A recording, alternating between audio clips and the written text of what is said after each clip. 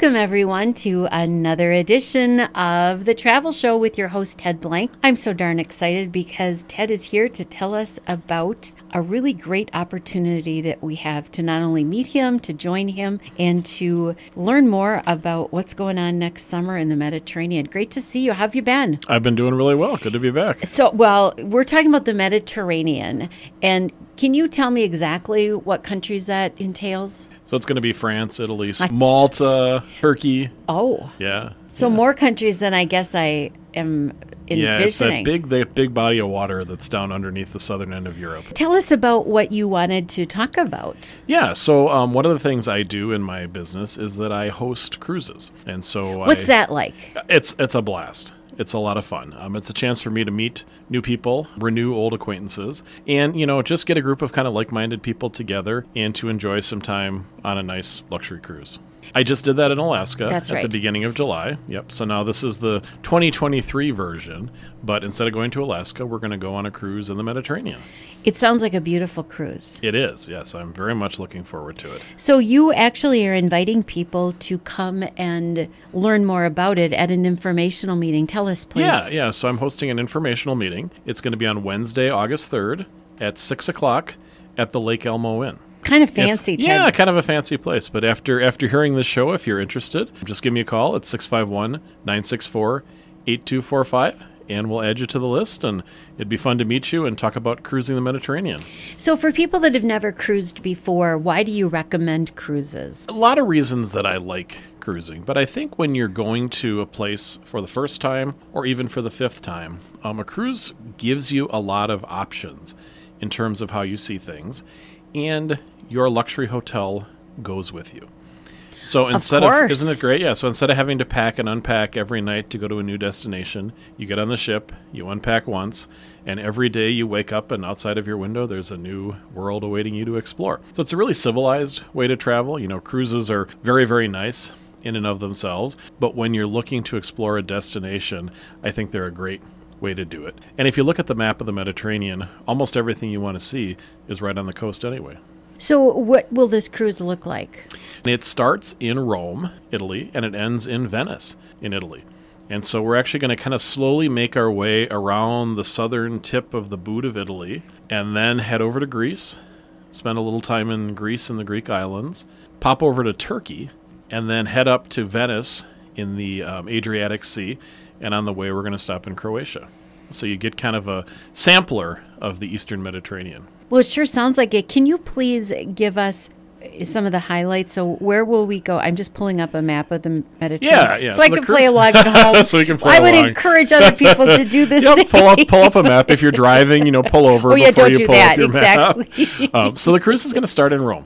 And one of the neat things on this cruise is that if you book a certain category of stateroom or above, you actually get a free night in a hotel in Rome before the cruise and a free night in Venice after the cruise. Oh, nice. So it gives you a chance to spend a little more time in those destinations. So I see we're flying into Rome. Yep, fly into Rome, and we'll start in Rome, and then we'll head south. And we're actually going to go to the Bay of Naples. And Naples is where the city of Naples is in Italy. And interesting place. If you're into mafia history, there's a lot of mafia history in Naples. Are you into mafia history, If you like Ted? other things, it's where they filmed a lot of The Godfather. But it's also where Pompeii is located, so the ruins of Pompeii. I actually have seen those ruins. It's kind of eerie. Eerily fascinating. We use the same word. Yeah. Yes, it is. It's this snapshot in time preserved. I mean, it's very, very... You have to see it to really appreciate it. So is that a one-day? So all the stops are going to be a one-day stop. So you leave Rome in the evening, you get to Naples in the morning. If you don't want to go to Pompeii, you could go to Capri, the island of Capri, where the rich and famous like to play. Where do you think I'd go, Ted? I think you'd go to Capri. You'd go to Capri and, being rich and famous yourself, you'd blend right in. Exactly. Oh, goodness. Or you could go to the Amalfi Coast. And that's where you see those, hotels and villas that kind of cling to the sides of the mountains. And so also a playground of the rich and famous. Yep. So you might be torn. You might actually be spoiled for choice. And I should say this about this cruise. The cruise line we're sailing with is called Regent Seven Seas Cruises. And this is a 100% inclusive cruise. That's unusual, isn't it? Yes, it's very unusual. In fact, they're the only ones who do it. And so in each port, you can actually choose between a whole selection of shore excursions that are included in the price of the cruise. So if you want to go to Pompeii, you can go to Pompeii. If you don't want to go to Pompeii, there will be 5 or 6 other things you can choose to do. So everybody can kind of choose their own adventure as the cruise goes along. I love that. Yeah, it's a neat benefit. And is that a very big cruise line? It's a small ship. Okay. The cruise line has 6 ships, but the ship only carries 750 passengers. So it's a pretty small ship. You've told me before that the smaller the ship, kind of the more luxurious your experience. Yeah, the onboard experience is going to be fabulous. The staterooms are lovely. I was on Regent in February, and I kind of just want to go back and spend a day in my stateroom. I don't need to leave. It was really, really nice. But they have several restaurants on board that are all included in the price. So they have a main dining room, they have an Italian restaurant, they have an alfresco cafe, they have a French restaurant, a steakhouse, an Asian restaurant. I could go on and on. Yeah. So everything is included in the price, and it's kind of neat because you can actually sort of leave your wallet at home and just enjoy. I love it. And your care is at home too, because you don't have to think on a cruise. Yeah. Everything's taken care of. Everything's taken care of. The most difficult decision is what am I going to have for dinner? And we work with everybody before the cruise to kind of plan their excursions so that that's all taken care of. And, you just go up and go and enjoy. So very, very relaxing. Wow, it sure sounds like it. So we're headed to Naples. Yep. And then are we there a whole day? You'll be in Naples for a whole day. Okay. Yep. And then we're going to head across the sea a little bit to the island of Sicily. Oh, I see. And I've never been to Sicily, so I'm really looking forward now, to me, this. that's true mafia territory. That is probably much more true mafia territory. Yeah. Naples is just kind of an outpost. But Sicily is a beautiful volcanic island, has a lot of ruins, wineries, that grow kind of up on the cliff sides of some of these volcanoes that are there. So a really neat place to spend a day, totally different than the rest of Italy. A lot more rural, a lot less crowded than a big city. So kind of a neat experience. And I do think that most tours don't go to Sicily. No, Sicily is off the beaten path. Yeah, I think definitely. this is really cool. Yep. There's actually no road to Sicily, so the only way to get there is to fly or take a ferry. So from Sicily, where do you head? So in Sicily, we're going to spend a day cruising through the Mediterranean. So you can just kind of sit back and enjoy the ship. And it is all-inclusive, so cocktails, beverages, alcoholic beverages are all included in the price. And then we're going to head to the island of Santorini in Greece. So Santorini, out of all the Greek islands, is probably the most famous and probably the most beautiful. And back in the day, long before you or I were ever around, it was a real island. There was a whole island there. And then one day, the volcano erupted, and now all that's left is a little bit of a ring around where the volcanic cauldron was. So some people think that Santorini is the place where the site of Atlantis. I don't know for sure because the volcano buried everything when it erupted. Ted, I think that you are such a great tour guide. I bet this will be a really fun cruise because I know how much you love history too. Yeah, and the history here is there's just so much history around every corner. So we'll spend a day in Santorini. You can enjoy the historic sites. There are some interesting ruins that have been excavated there. There are some really nice wineries in Santorini. If you like honey, for some reason Santorini has a lot of bees, and so they cultivate honey in Santorini. One of those kind of who knew types of a thing. You did. Yeah, I did. I've been there several times, and it is really a beautiful place, and it's kind of the quintessential Greek island. So from there, where do we head? Well, we're still heading east. Okay. And we're actually going to head east to Turkey and stop in a little town called Kuşadası in Turkey. Which there'd Have be you no, been to Turkey I have before? been to Turkey. I've been to Kuşadası. And there'd be no reason to go there except that the ancient city of Ephesus is located about 20 miles outside of the port. Wow. And so Ephesus was a big city back in the pre-Christian times, back in the day. Yeah, it was kind of the Las Vegas of maybe the Reno of the Roman Empire. But of course, it's very famous for Christians because it's where the letters to the Ephesians that Paul wrote, they were sent to Ephesus. And there's also a house there where the Virgin Mary spent her retirement. And so after the crucifixion, she moved to Ephesus, and she lived there until she died. So it's a very famous place. It's a really, really well excavated and really, really well explored ruin. So it's been reconstructed to quite a big degree. And so if you want to see what an ancient bathroom or an ancient living room, with its inlaid tile floor, or an ancient library or an ancient shop looked like. All this stuff has been excavated, and you can actually see it, and you can see the floor plans, and the guides are just superb. They tell stories that really bring it to life. And then it has a big outdoor Roman amphitheater too. So back in the day, it was actually on the ocean, and then there was an earthquake, Really? and now it's about 30 miles inland. So Wow. the port is closed. So you have to go to Kushadasi instead. And then you would take like a bus or something? Yeah, there would be an excursion that would Okay. take you there.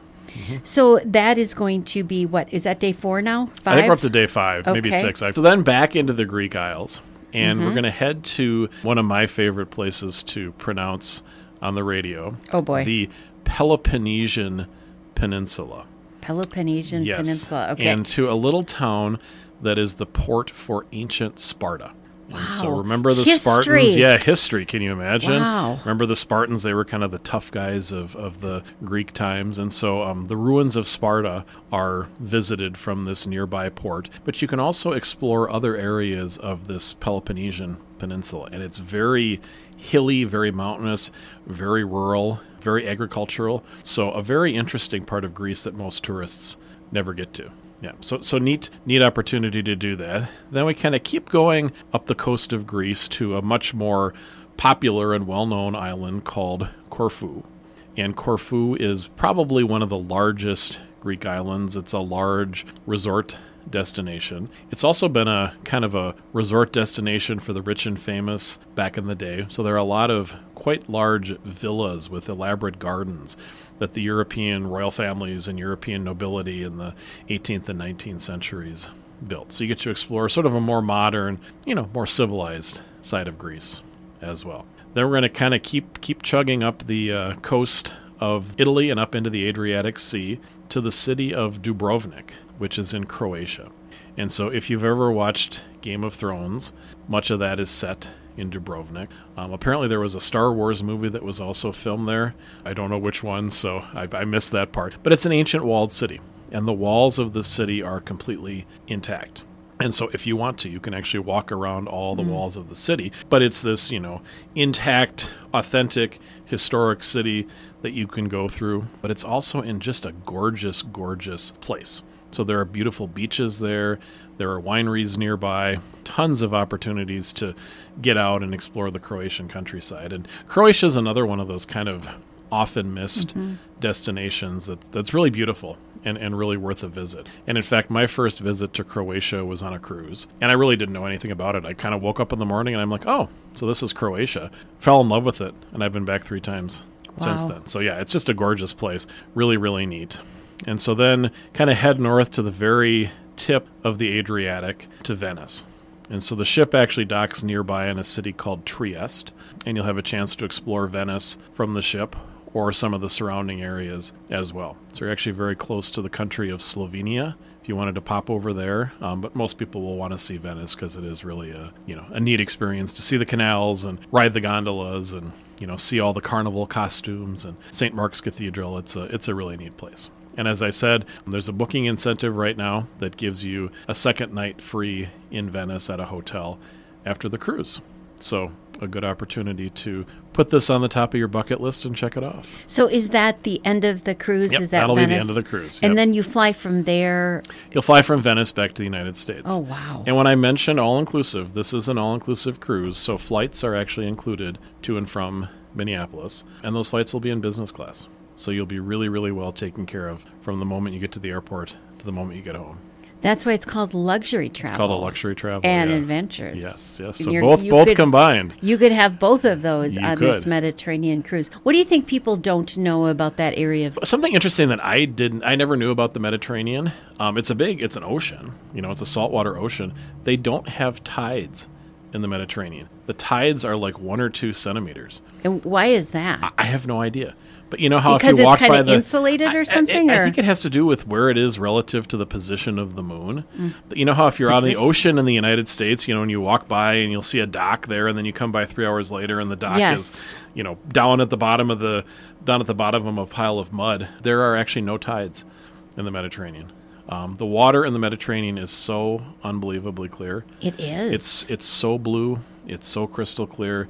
It's just beautiful. It's as beautiful as it looks in the tourist brochures.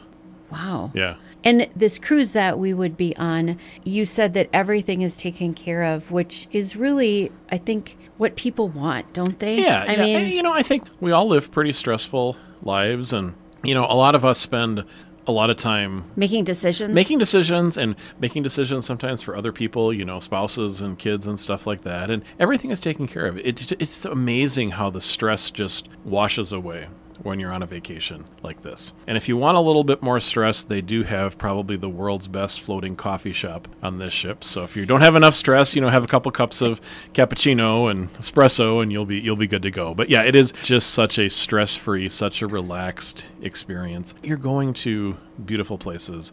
You're seeing places that are just incredible, and some of them are places that very few people have ever been. And what are the staterooms like? Yeah, so the staterooms are all going to be either mini suites or suites. So they're going to be a little bit larger than an average cruise ship cabin. Kind of the basic stateroom. It actually has 2 sinks in the bathroom. Nice. Most of them have a full tub and a full shower. Yeah, they have a really nice balcony. All the staterooms have balconies. And it's a big enough balcony that you can actually sit outside and enjoy it. You said you would want to because it's so absolutely. Beautiful. It's so beautiful. Just to sit out there and enjoy the breeze and, enjoy that complimentary included glass of wine. They have an incredible room service menu. So one of the things I like to do on vacation is stay in the room for breakfast and have somebody else do the work and deliver breakfast to me. And they're not going to bring you a McMuffin and a coffee to go. It's quite a nice breakfast. So everything is just really, really top notch. But as you said, it's really stress-free and everything is taken care of for you. And what are the dates of this next year? So the cruise starts on August 14th and it ends on August 24th. What would the weather be like? The weather in the Mediterranean is really pleasant in the summer. It's going to be warm, a little breezy. Another thing that a lot of people don't know about the Mediterranean is that it's not very choppy. So if you're a little bit prone to seasickness, the Mediterranean is actually a very, very calm sea. So it'll be pleasant weather. You'll be along the coast, so the breeze will be nice. As you go inland, it can get a little bit humid. It's not a cold time in the Mediterranean. The ocean will be a beautiful temperature. So if you want to swim in the ocean, temperature will be perfect. Oh, Ted.